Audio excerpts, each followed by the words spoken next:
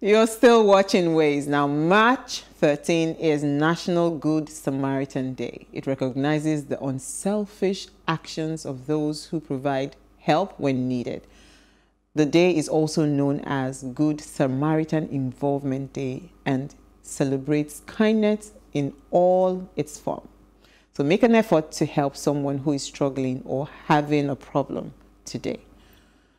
I think we should be a good Samaritan every day. Yeah, every day should be good Samaritan. I like that. But trust me, there's a difference between helping someone in need and continuing to, feel the business of these beggars on the road. Because I feel begging has become a big, it's not like it has become. It's commercial. It is a huge business. Commercial business. Yeah. So how we are, fueling that business by continuously giving, it would never stop. I was driving on Ade Tokumbo just now, coming to the studio, and I saw some women. They will sit down by the corner with packs of food, eating, and they will have tiny children sending them out. It breaks my heart. I think, I think this begging has killed any strand of empathy. Giving that I have, because it irritates me. I don't know how I feel. That said, there are lots of people out there who really need your help. Because these people are now, they are now They are now, monetizing it. Not even that.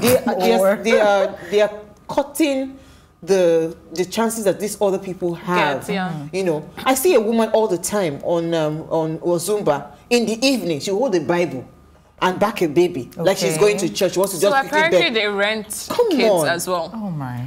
So I think this Good Samaritan thing is dead because a lot of people, they've turned giving into, they've abused it. Let's move on, Joe. All right, so today, what did you find for us in the newspaper? Okay, my story is coming out of America. It's on coronavirus. I think all our stories. Yes, absolutely. It's pandemic territory now. It's really serious stuff, right? And so Rudy Gobert is an NBA star. He's the All-Star Center for Utah Jazz, and he's the first NBA star to test positive to corona. And why is this news? It's news because he made a huge jest of the whole thing. So they had a match. They came out to the press briefing. So, after like a sporting game, you're talking to the press, and somebody was talking about coronavirus. And he started laughing and was touching all the surfaces, touching the microphone, like laughing, like, yeah, coronavirus, touching, went to the locker room, touching everything.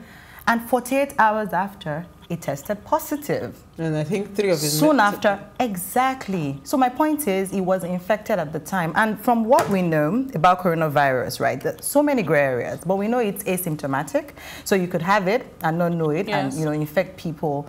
And he's done exactly that. And the NBA had to actually suspend the entire league. So everybody needs to take this thing seriously. Like, screening. I saw the video because he had stood up and he was about to leave. Yes, and then he came back to just touch. And even the reporters themselves, they were laughing. They were laughing about it. So even they themselves too. I mean, really, we need to take. I would have just left my mic there. Say, okay, you know what? Yeah. And I'm glad, like, Premier League, Formula One, everybody's taking this thing seriously. Containment is not working for coronavirus, okay? So social distancing, let's be serious. Wash your hands. I spoke to my sister yesterday.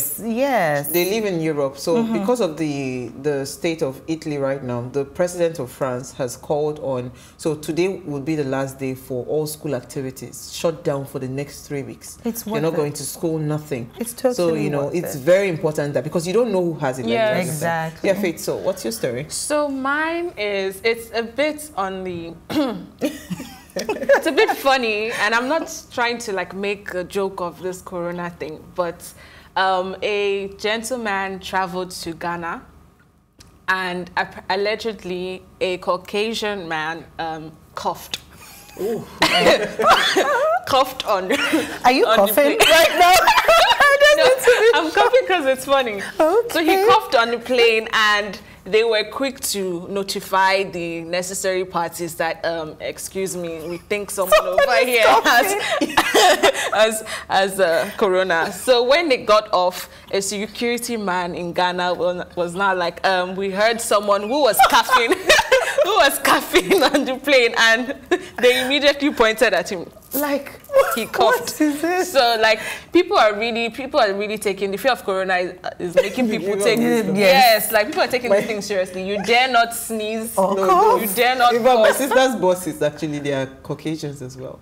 They went to Computer Village. Oh Lord, no. You need to see the way people were chasing them. They called the Lagos State. No, health. Yes. Were they coughing or anything? Nothing. They just saw Chinese people and they started chasing them. That's stigmatization. But it's happening in the US. It's happening in because the US. they said that, okay, yes, the stock market has gone down because of corona, but also in every country that has like Chinatown, so a little community that has a lot of Asian people, they've also lost sales because nobody's trying to. They've shut down their businesses. Yeah. I was watching CNN, and one of the businesses, he's been there for 4 decades. He had to shut down his restaurant and nobody was coming trying in. to eat Chinese food. I mean, nobody's eating Chinese food. Like at ShopRite, I was at ShopRite yesterday and people were really keeping their distance. Of course. Of course. Yeah, it's very important. This life is too short. So my story is on another light note. You know, it was taken from a tweet that caught our eyes, you know, that Punch tweeted by, I think, someone called Dr. Max Vashia. Oh my. So, of course, praise God. They said in Nigeria, that's the breaking news. The Nigerian who tested positive for coronavirus is now negative. Now, this man now comes to say that nothing survives here. Not dreams, not viruses. Come on. Nigeria, I hail you. You know, like even the virus could not survive in this country. Really? No, I'll pass. I'll pass. I think I am better off in Europe and where they will take me. Take seriously. No, but you know, we really need the comic relief. Yeah, we do. Like things are so tough. Like if we're not laughing, we'll literally be pulling out our hair. And I'm so happy that this thing is not spiraling out of control here. Like we don't really know because I don't know if people that have it are going to the hospital or whatever. I know, right? But so they're doing screening.